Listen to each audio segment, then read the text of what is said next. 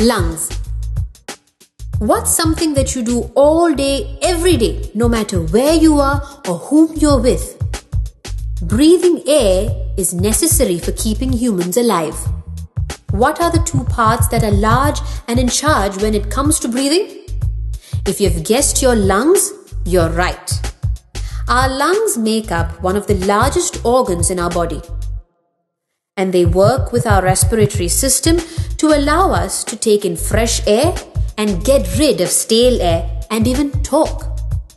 Let's take a tour of the lungs. We have to breathe all the time in order to supply our bodies with oxygen and get rid of carbon dioxide. We use our lungs to do this. Air from our mouth and nose enter the windpipe, which go down the throat into the chest. Then it splits into two passages, one for each lung.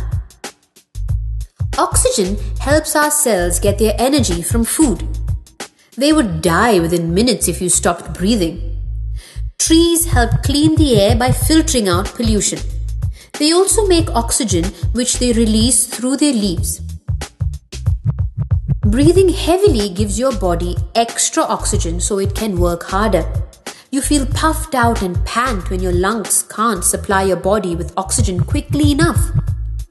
People can spend a few moments underwater without breathing.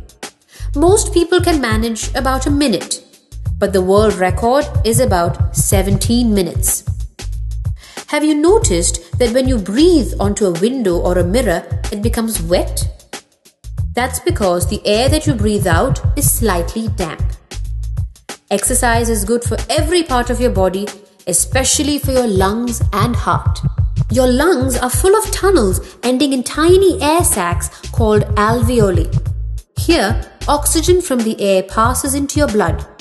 Your blood carries oxygen around every part of your body. Believe it or not, you take about 23,000 breaths each day.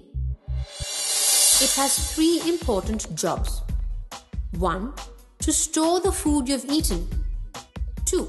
To break down the food into a liquidy mixture. And 3. To slowly empty that liquidy mixture into the small intestine.